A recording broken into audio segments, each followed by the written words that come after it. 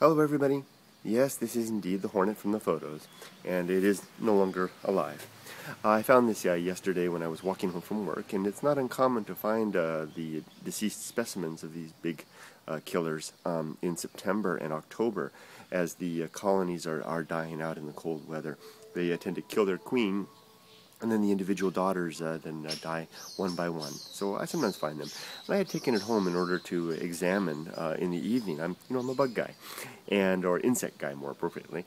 And I had it at home, and I was drinking a beer. I was sitting at my desk, and I was drinking a beer, and I had taken the hornet just like this and positioned it on my finger just to see if it would hold on.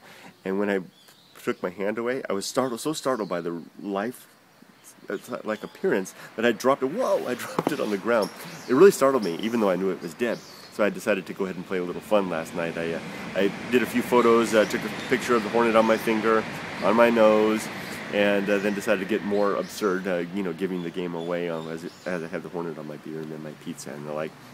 And I just wanted to share with you, what my game was all about on Twitter and on Tumblr last night. Anyway, these are fascinating creatures.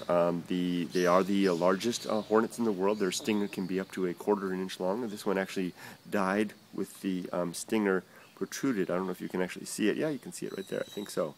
You see the stinger there? Sticking up. There it is. There it is. And while I was handling the hornet last night, I poked myself with it. Of course, it didn't inject any venom, but I did give myself a good stab, so it's the closest I've come yet to being stung by one of these.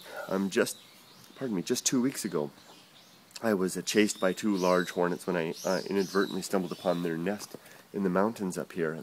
Like I said, this is the aggressive time of the year. This is a good time to wear lighter colors like this. Don't wear dark colors. They don't like that.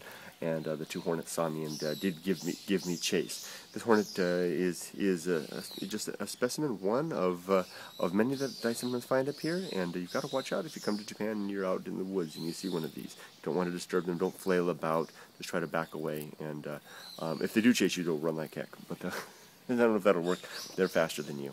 Anyway, there you go. Asian Giant Hornet, Suzumebachi, one of the most fascinating creatures in Japan, if you're interested in animals and especially insects. Thanks for watching, everybody. Sorry for my game last night. I fooled anybody. Take care. Bye-bye.